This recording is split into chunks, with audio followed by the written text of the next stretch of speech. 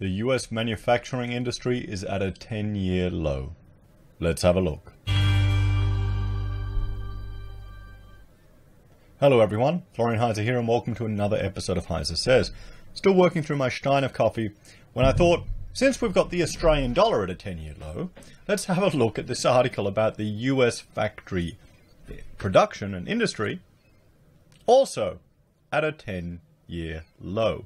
Now, before we jump and have a look at this article, let's have a look over here. We'll go to Trading Economics and just have a look at the United States Purchasing Managers Index, the PMI, just to see how it's changed. Now, I think discussing these things and having a contrarian interpretation or perspective on a lot of what we're presented in the media is important. We need to look at this data and combine everything together to get a better understanding. And I'd like to encourage you to share this with your friends, your family on social media so more people are talking about this. So we don't just blindly follow what's told to us from the news or from our politicians or from our leaders. People need to take a step back sometimes and realize, what you're being told may only be half the story. Or what seems like a really good idea that your favorite politician is saying may actually have some unintended consequences. So here we have the United States ISM Purchasing Managers Index, PMI. Now how this works is, with the PMI, it's from a scale from 0 to 100. And they ask purchasing managers just questions. And usually it's, how is your work compared to, from now to last quarter? How does it compare from now to all future predictions? Quite simple. And then they quantify the data. And if the number is below 50, that means it's generally a negative. Generally the consensus among most of the purchasing managers they talk to was negative. If it's above 50, it's positive. So it's a good way just to give a gauge of where things are heading. And it depends on the methodology they use or which sector. You can get into quite greater detail than I'm explaining here, but that's enough for you to understand what the number means. We can see here, there you go, in October 2018, it was well over 56, and it goes down to now we're under 48. So the US dropped to 47.8 in September, down from 49.1. See, and that's important too. It's the delta change from one month to the next, because that'll just, I'd say it would have an accumulative effect. Psychologically, it'll have an effect. If you go from one month where stuff's okay to another month where it's getting worse, then it can just snowball, because that's when you have to start taking drastic actions. I know those, architectural firms here in the city, when times got tough, they'd fire 50 people on one day. We had to do it too. When we had a big job fell through, Rachel and I had to fire, half our workforce in one day a couple of years ago, just when the mining boom kind of died. It's not a fun thing to do, although since smart people can tell it's coming, you worry about the ones that couldn't, to be honest. So here we go. We can see it's trending down. Let's pull out to 5 years and look at that decline. When was that? There we go, just running up to 2016. We'll go 10 years. Well, there you go. Look how much it shot up from 2008. So look how far below it was, under 40. What's the max data? And you can see there how cyclical it is. There's 2008, guys. There you go. So let's have a look at the United States economy. And this is from the Observatory of Economic Complexity. Now, they're the 7th most complex economy in the world. And at the time of this data, 1.25 trillion in exports, 2.16 trillion in imports. And it's the 3rd largest economy. And have a look at what they're exporting. So with their factory activity down, all of this is going to decrease, and it will have a flow-on effect to the economy. So people are saying the US economy is booming, it's booming, it's booming. That kind of flies in the face of what we're being presented with here. If the PMI is down, because what's going to happen? People are going to get laid off. And then that will also decrease the demand for their imports. And let's see, who's their biggest destination? China, Mexico. Mexico's number 1. Then China looks like it's number 2. Canada. Sorry, Mexico, Canada, and then China. Then Japan and Germany. And the origins, first is China, then Mexico and Canada. I wonder, assuming that this has changed, I would put money that Canada is a bigger portion now, particularly since all the oil that they're producing. So it will have a flow-on effect, guys. the US will have a flow-on effect. Let's see where we rank. Australia's 1.6% from destination and origins. They are, what is it? Let's just click here. We will just isolate. Sorry, we'll isolate Oceania. And Australia is 8.57 billion of our goods exported over to the States. New Zealand, 3.61. I bet you most of that's cheese. Cheese or milk. So that can show you how this can have a slowdown in America will have an impact on Australia and will have an impact on the region and the world. So let's jump to this article and have a look. We will have a look. Donald Trump slams pathetic Federal Reserve and Wall Street tumbles as US factory activity hits a 10-year low. US President Donald Trump has used his favorite social media platform, Twitter, to take another swipe at the Federal Reserve and its chairman, Jerome Powell. Now, here's the thing. Regardless of what you think of Trump, he really has given Twitter relevance.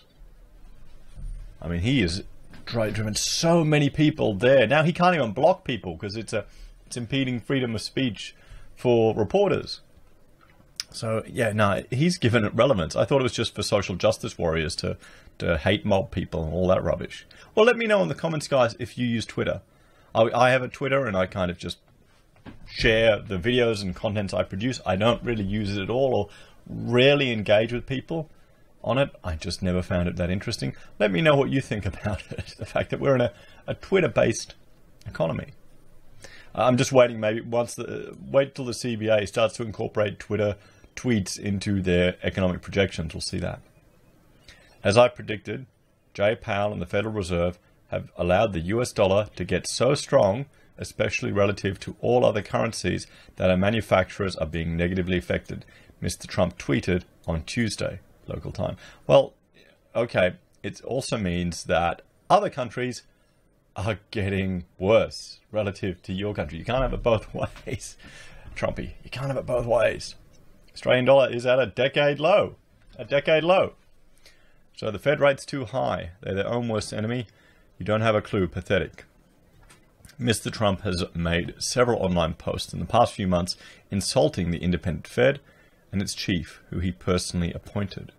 The president even impunged Mr. Powell's loyalty for not cutting US interest rates aggressively enough, questioning who the great enemy was, the Fed chairman or China's President Xi Jinping. There's a question for you. I honestly would think, what's worse? The socialist dictator or the Reserve Bank system around the world? What's worse? What's a greater risk to humanity on the long term? Let me know what you think in the comments, guys. Be interested to hear your opinions. So, what sparked Mr. Trump's latest outbreak was new data revealing US manufacturing activity had contracted sharply, recording its worst result in more than 10 years. They also stoked investors' fears of a worsening global economic slowdown exacerbated by Mr. Trump's ongoing trade war with China, triggering a Wall Street sell-off overnight. Well, there you are. The Institute for Supply Management's latest figures shows US factory activity fell to 47.8 in September, its weakest result since June 2009. A reading below 50 indicates contraction in the manufacturing sector and is not a good sign for the economy. September's reading marked the second straight month that the index fell below the 50 threshold. The index has now declined for 6 consecutive months. What does that tell you, guys? What does that tell you about the confidence in that industry? With lingering trade tensions weighing on exports, the US data mirrored similar patterns in the Eurozone, Japan, the United Kingdom, and China. This is serious. Torsten Slock, chief economist for Deutsche Bank Securities in New York, said, "Oh wow, Deutsche Bank still have people working in the securities section?" Wall Street's main indices, the Dow Jones, S&P 500, and Nasdaq, dropped by around 1.2% each. The industry-skewed Dow lost 344 points to close at 26,573. It's all due to the trade war. European markets dropped overnight, with German's DAX shedding 1.3% and London's FTSE down 0.7%. It was also the result of weak manufacturing data weighing on investor sentiment.